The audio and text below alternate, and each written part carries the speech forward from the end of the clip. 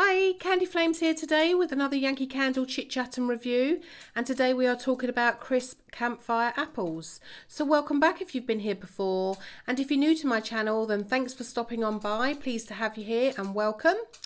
So I'm here for you every single Sunday, usually reviewing Yankee candles. So let's jump straight into this one. First of all, I hope everybody's had a really good week out there, whatever you've been doing. Please leave a comment down below because I will get back to you. And yes, let's jump straight into this one. So we have here the scent of freshly picked apples cooking over the fire in the crisp night air. So going on to the looks of it, beautiful red wax and this lovely picture there of some apples with some cinnamon on by the looks of it, cooking over a fire. Really perfect for this time of year. So we've got the top notes of apple, clove, mandarin leaf. We've got mid notes of cinnamon stick and oak leaves, and we have base of tonka and blonde woods. So this one came out a couple of years ago, and I love this. This is really autumnal, great for now.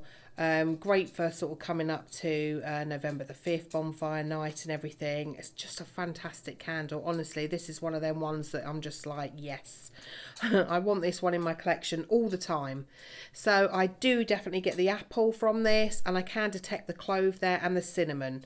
So if you like if you like apple, clove and cinnamon, them type of notes, you are going to love this candle.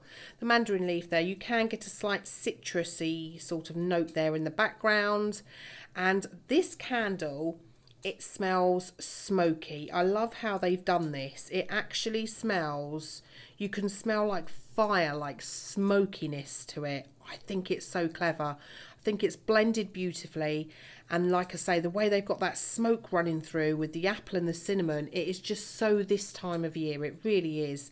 Great one for autumn. It's going to see you through winter, and you know, if you're a foodie, if you love your foodie candles like I do, why not just have this when you want, you know, light this up whatever time of the year. But it really is going to work now for autumn. Absolutely loving it, and like I say, it will be one that I will permanently keep in my collection. So it's very versatile. Most rooms except bathroom, if you know me, you'll know I don't put foodie candles in my bathroom, but I think this will work well everywhere. Kitchen, dining room, living room. It's a great one for when you have people coming. I just find it really welcoming. It's that cozy, welcoming atmosphere. People walk in and they're like, it smells lovely in here. It's one of them ones. I do love apple and pumpkin candles for autumn. Like, they're my two top favourites. So this one is one that I'm going to be using quite a lot. I'm just really enjoying it. So like I say, if you like your apple, your sort of the spiciness there with the clove and the cinnamon, and you like this type of scent, you are going to love this. The throw on this I find is really quite good as well. I would give this a solid 7. A solid 7 to a 7.5 on the throw on this one. It takes a while to get going, but once it's pulled out, you know, it's really nice. I did have a look on the Yankee Candle website, and I can see that this is a popular one. 4.6 there from 278 people on the UK website. So it's obviously a popular one out there, and I understand why. I've got a couple from this collection. I haven't got I think it was Warm and Cozy, and I really wanted to try A Night Under the Stars. So if anyone out there's tried the Warm and Cozy from a couple of years back from Autumn collection and A Night Under the Stars, please comment down below and let me know what they're like. Are they worth me getting and reviewing for you? Yeah, let me know. But this one is a winner from me. Great on the throw, great to look at, and like I say, it's one of the top ones I would say for autumn out of my current collection that I have. So next week, what am I doing next week? I think I'm going to be reviewing Home Sweet Home.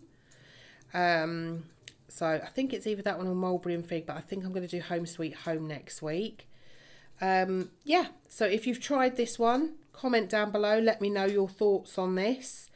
I will get back to you, but like I say, for me, I'm just loving it. There's just nothing bad to say about this candle. Looks Love the label, love the wax, love the performance of it and the throw of it.